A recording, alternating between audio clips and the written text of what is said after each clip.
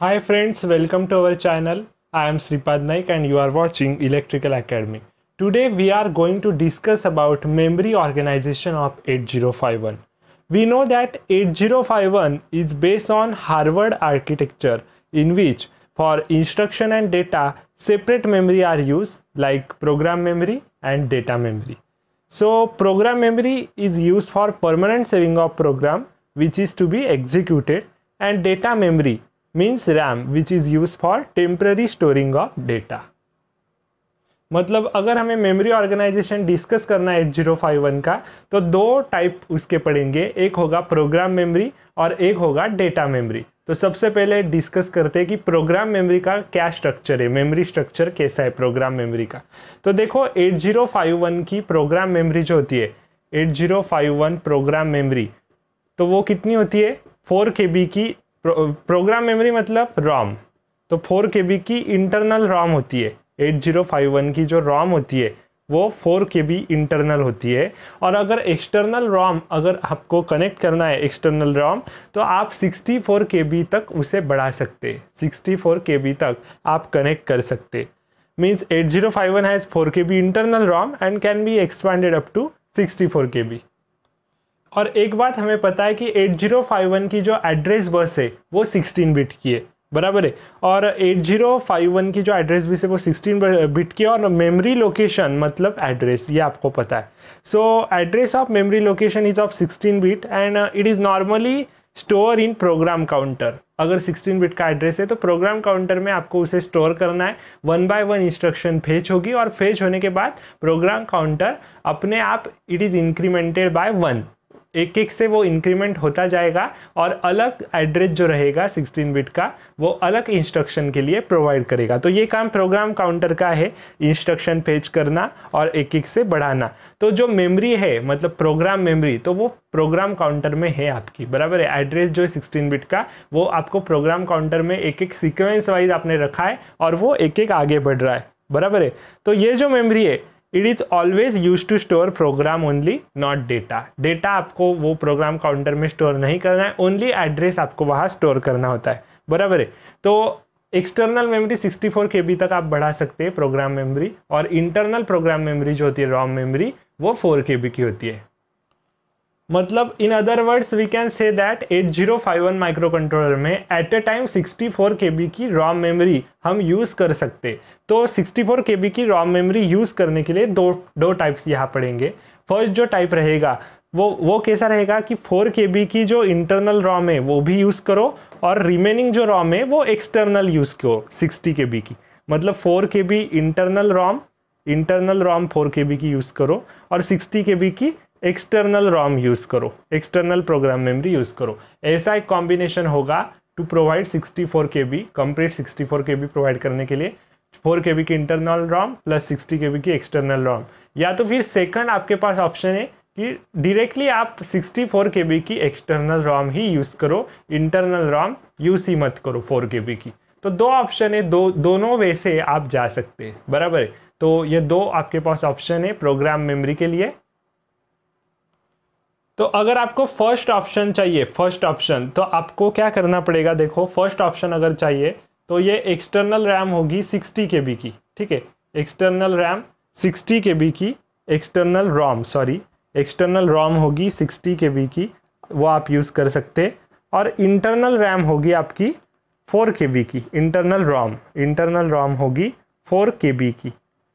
तो internal as well as external ROM आप use कर पाते हैं यहाँ, 4 KB की इंटरनल और एक्सटर्नल 60 KB की।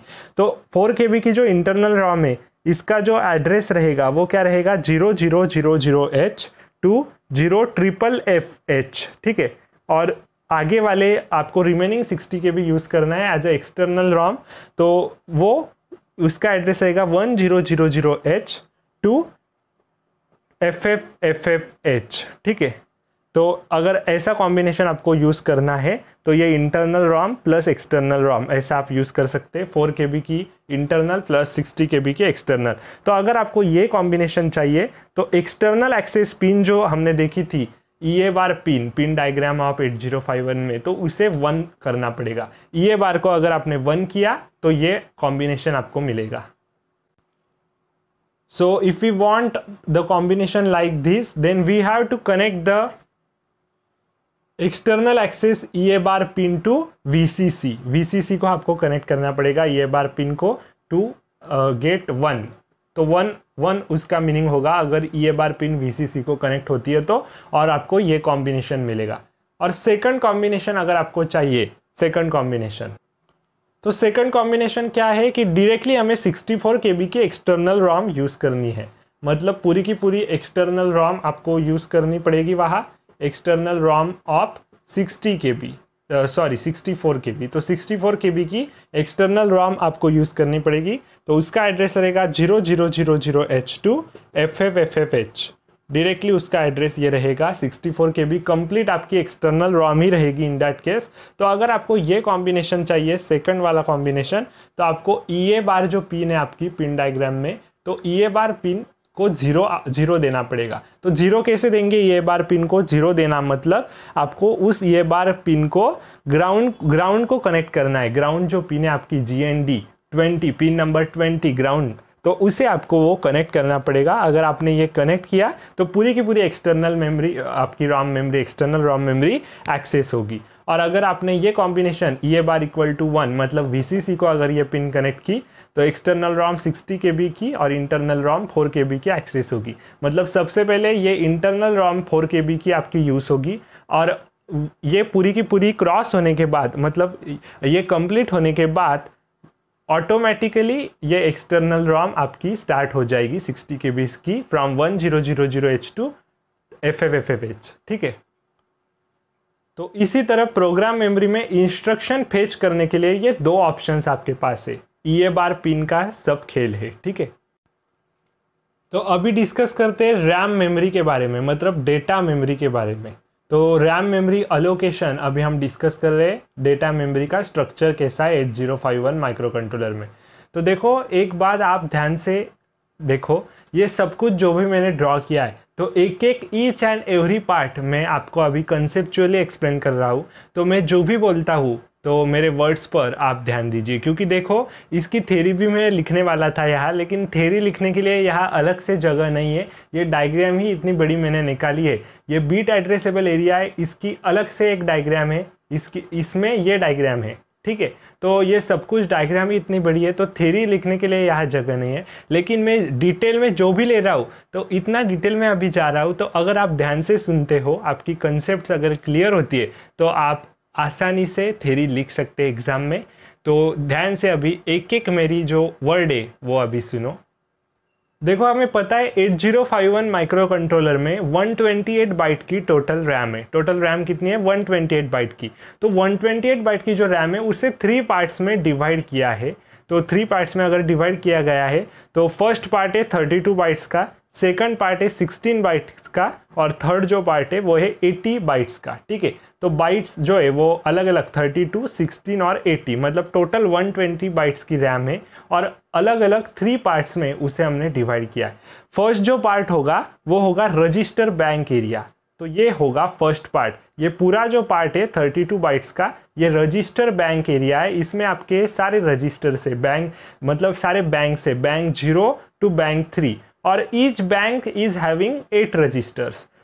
हर एक बैंक में 8 रजिस्टर से R0 to R7, 8 रजिस्टर्स यहाँ आपको दिखाई दे रहे हैं हर एक बैंक में, R0 to R7। मैंने आपको पहले ही ये बता दिया था, बैंक के बारे में हमने डिस्कस किया था। बैंक कैसे सिलेक्ट करते, PSW के बिट्स होते RS1 RS0, तो उसकी मदद से बैंक 0 1 2 3 सिलेक्ट करते। तो वही ये बैंक से, तो रैम मेमोरी का जो अलोकेशन है उसमें बैंक का जो एरिया है वही 32 बाइट्स का है। तो रैम में ही वो इंक्लूड है सारे बैंक्स, हमारे 4 बैंक्स।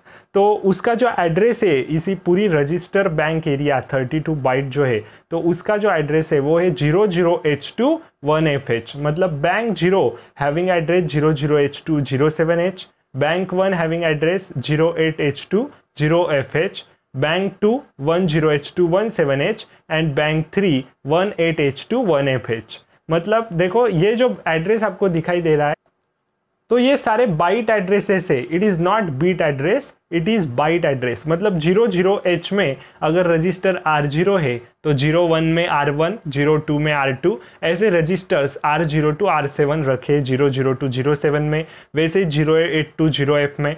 तो हर एक बाइट में 8 बिट्स होते हैं, बराबर है।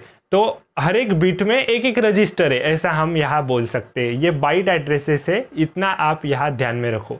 तो हर एक बाइट में 8 बिट्स है और 8 बिट्स का एक रजिस्टर। मतलब अगर R0 रजिस्टर 00H में है तो R0 रजिस्टर्स में 8 बिट्स हो गए और वो R0 रजिस्टर रहेगा यूज़ करने के लिए। ऐसे 00H to 1FH तक 32 बाइट्स का ये बाइट एड्रेसेस आपको प्रोवाइड किए, 32 बाइट्स के।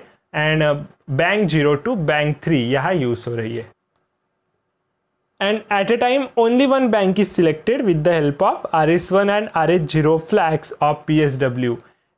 ओके, और PSW का जो RS1 और RH0 फ्लैग्स है तो उसमें यूजर को बिट्स प्रोवाइड करने 00, 01, 10, 11। तो ऐसे बिट्स प्रोवाइड करने के बाद ये सिलेक्ट होने वाली है आपकी बैंक 0, 1, 2, 3। तो अगर एक बैंक एट ए टाइम एक बैंक आपकी सिलेक्ट है तो अदर जो बैंक रहेगी तो क्या आप वो यूज नहीं कर पाएंगे? तो ऑफकोर्स आपको यूज कर सकते हैं एज अ मेमोरी बाइट। मतलब if any of the bank is not selected then that area will be use as a memory bytes.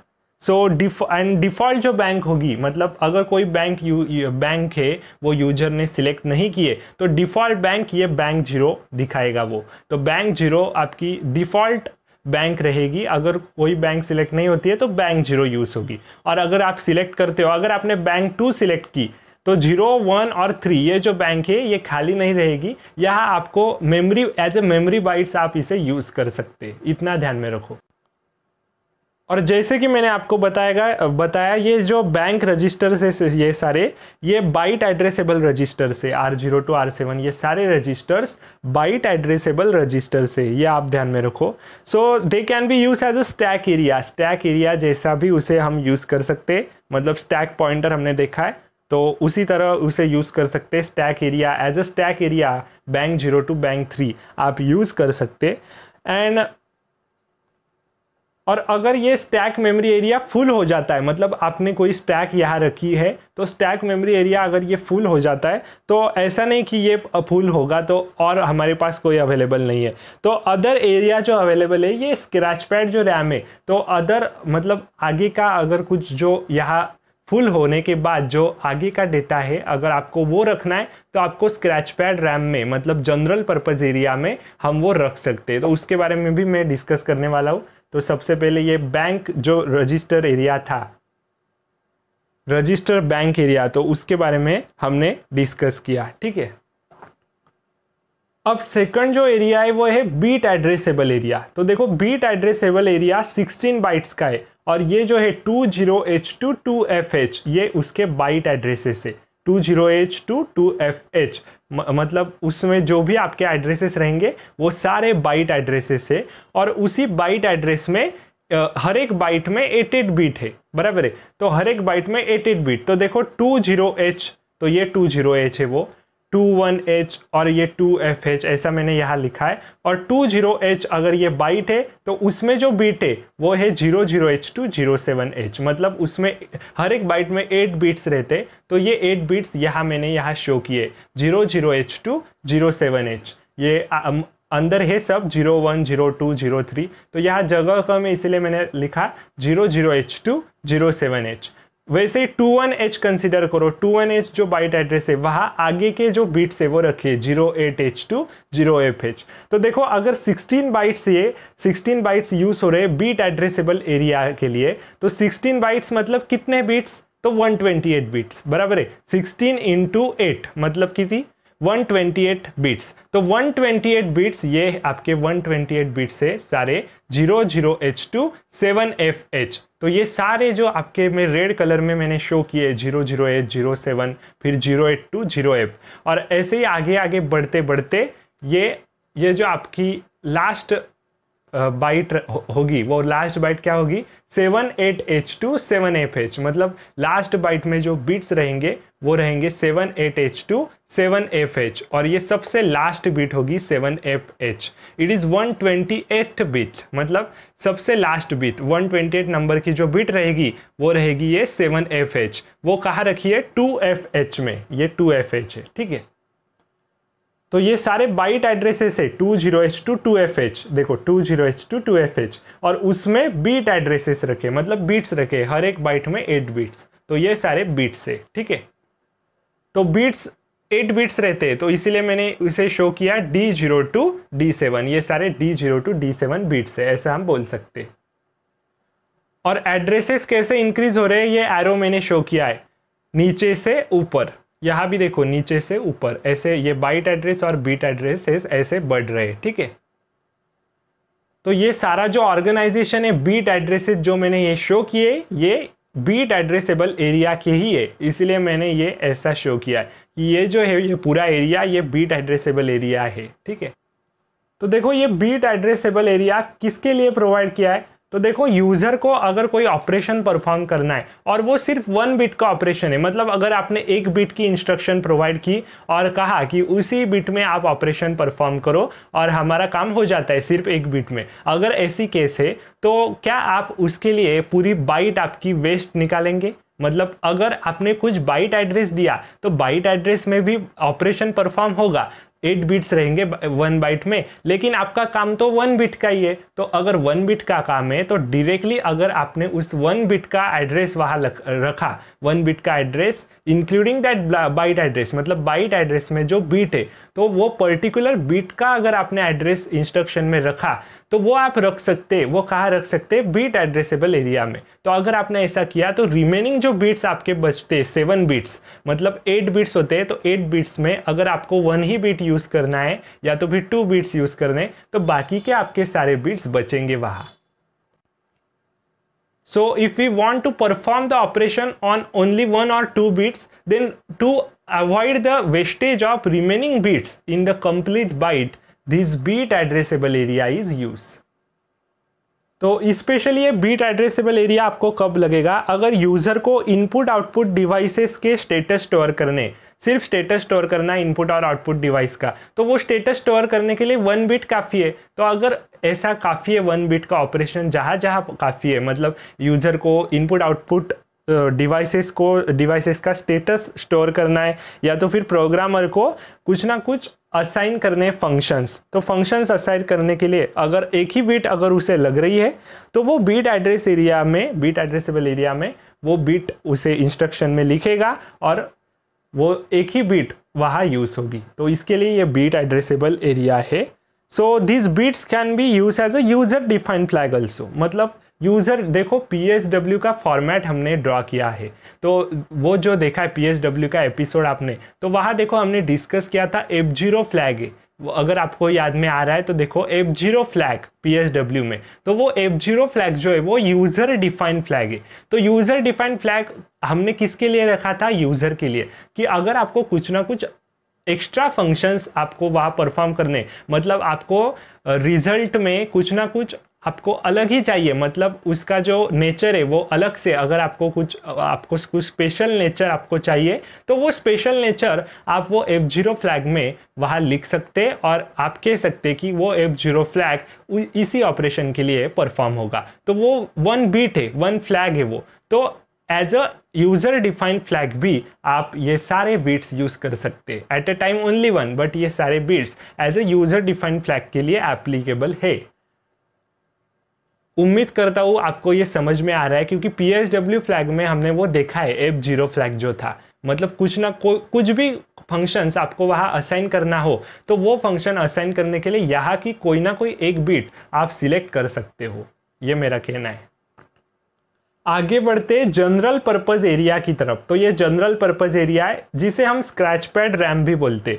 तो ये सबसे बड़ा एरिया है, 80 बाइट्स का एरिया है ये, 30H to 7FH, 30H to 7FH सबसे बड़ा एरिया 80 बाइट्स का ये जनरल पर्पज एरिया है, स्क्रैच पैड रैम जिसे हमने कहा है।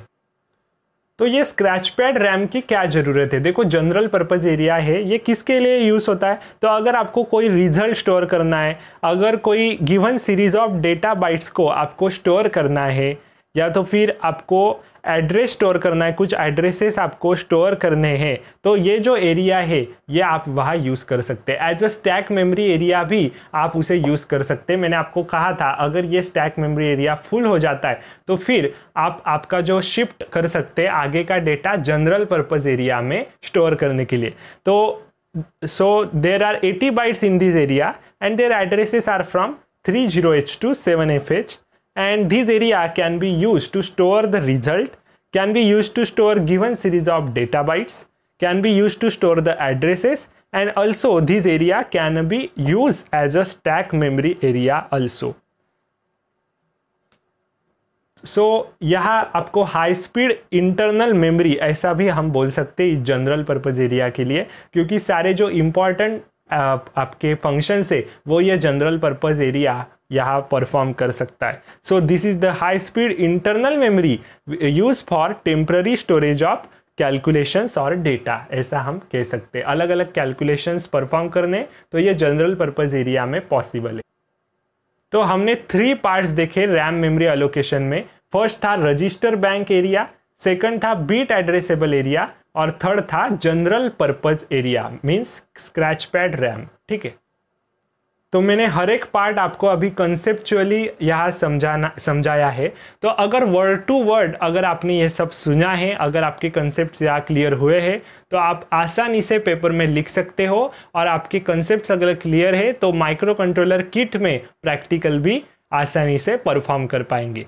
तो उम्मीद करता हूँ आपको ये सारा मेमोरी ऑर्गेनाइजेशन 8051 का समझ में आ गया होगा। ठीक है, थैंक यू। अगर आपने हमारा चैनल सब्सक्राइब नहीं किया है तो कृपया इसे सब्सक्राइब कीजिए ताकि न्यू वीडियोज़ आपकी तरफ आती रहेगी।